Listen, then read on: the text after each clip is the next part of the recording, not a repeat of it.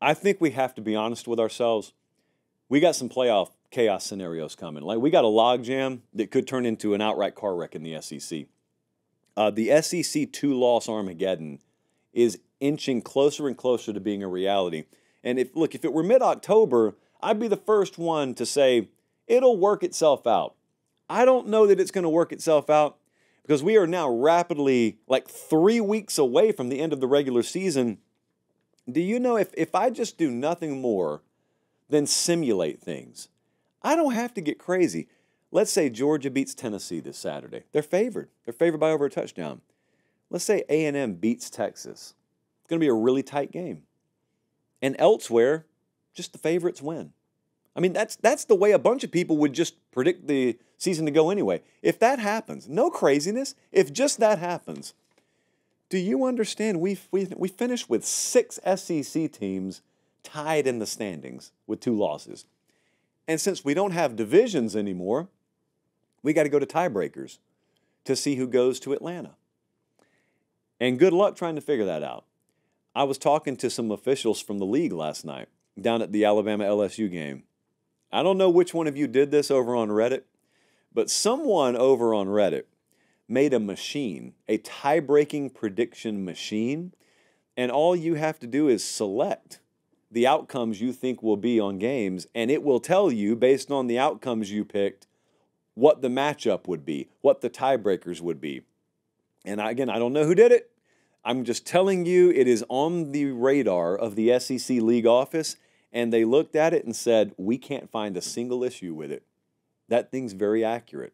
It is spitting out accurate solutions for what the tiebreaker would be. So I know I'm a very polarizing figure on Reddit, but I just want to give you guys your flowers. Someone over there has done a wonderful job, so much so that the league office is not going to acknowledge you publicly, but privately, they see you. The concept of this could be wild. So, I mean, I didn't even mention Missouri, because Missouri is about a 2-touchdown dog this Saturday, but if they go undefeated the rest of the way, we could have 7 two-loss teams tied atop the league standings there. That scenario I just presented you would be Bama versus A&M in the SEC championship game, but we still have several different versions of this that we could see. I think it's going to happen. And then the next thing that I want to talk to you about is this concept that, the conference championship game, the loser's not going to get punished. The conference championship game loser, that's a variable. No, it's not, Josh.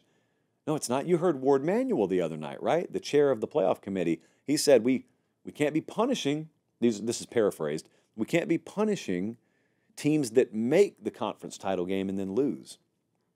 Okay, well, I somewhat believe you. Show me that Brad Crawford tweet, by the way, from earlier today. Brad put this out. He said, we got an SEC chaos scenario unfolding. Let's say Texas wins the SEC. Which of these 4 teams is left out? Bama? So let's say Bama goes to Atlanta. They lose to Texas in the SEC title game. They're 10-3. Their best win is Georgia. Well, I'm telling you, they're not leaving Bama out, because that would mean leaving the SEC champion runner-up out, and they're not going to do that. So in this scenario, Texas is in because they won the league. I think Bama would be in because they played for the league title. Ole Miss at 10-2, when they beat Georgia, they're in. They're in. There's no question in my mind. Tennessee at 10-2, they beat Alabama. Yeah, Tennessee would be in as well. Georgia at 10-2, beat Tennessee and beat Texas. My answer is Georgia would also be in. Close your ears, Daniel Cannell. Every one of them would be in, guys. In this scenario, my answer is none of them are left out. They're all going to be in. And you know what? They all should be in. So then, as soon as I say that, you're going to come at me and say, well, who are you going to leave out? Well, you'd have to show me the field. But I'm telling you, this is where I just got to be honest and where I get very unpopular. If it comes down to that versus like an at-large team like an Army or Boise gets the G5 nod and Army's out there undefeated, yeah, I'm putting them in over Army. It's not anti-American. It's not anti-troop. It's just pro-logic and understanding I want to see the best teams in the playoff. And I want to see the most deserving teams in the playoff. And believe it or not, it's possible to lose 2 games and be more undeserving than an undefeated from a different level of competition. So the way I think this is going to go is I think there will be one ACC team in this. I think there will be one Big 12 team in this. I think Notre Dame will be in this. I think the G5 team will be in this. And then I think there will be 8 spots left. And I think the Big Ten's going to get 3 of them. And I think the SEC will get 5 of them. If I had to guess how things shake out, that's how I think they'll shake out as of today. But going back to that point about the conference title loser not being punished, they're probably lying to you. They're probably lying because it's probably conditional. The SEC won't get punished. The Big Ten won't get punished. But it is my belief that Brigham Young could go undefeated, but if they go to Dallas and they lose, they're not going to be one of the 12. Whoever beats them will be in because they're the conference champ. I don't think they're putting a second Big 12 team in that scenario. The ACC championship game loser, I think, will drop out. If Miami or SMU go into that game and each of them is around the top 12 or in the top 12, I think the loser would be out. So I think you absolutely can be punished for being in those conference championship games and losing. But here's a really interesting thing that I think we start having to shed more and more light on.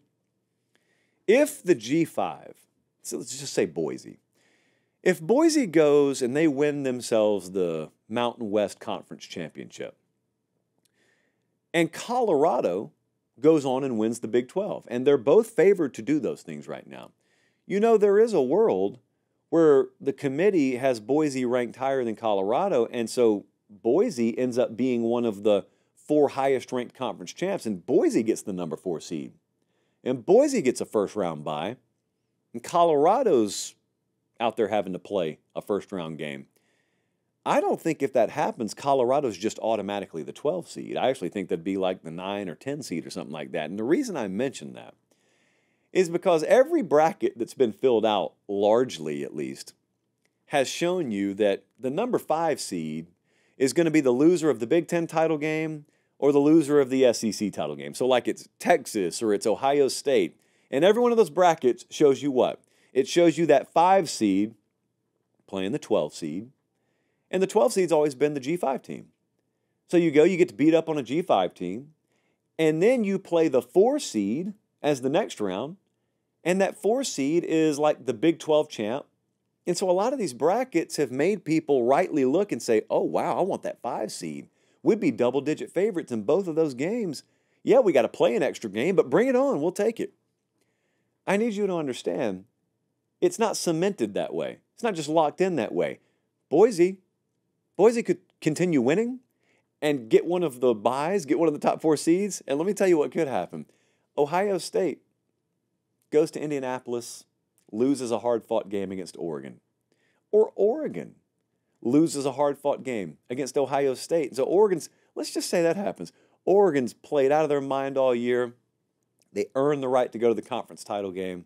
They go in there as the number 1 overall seed. They lose, close. They're probably the 5 seed. And instead of looking up and saying, all right, we got a favorable draw. We get our act together. We'll go win this thing. You know what they could be looking at? They could be looking at a first-round matchup against Alabama or Georgia. Because those teams could be sitting there as the 12 seed in that scenario is what I'm saying. And that 5 seed conversation could alter drastically if one of these G5 teams like Boise ends up getting a first-round bye. That's something to take a look at, man. And I also say this now.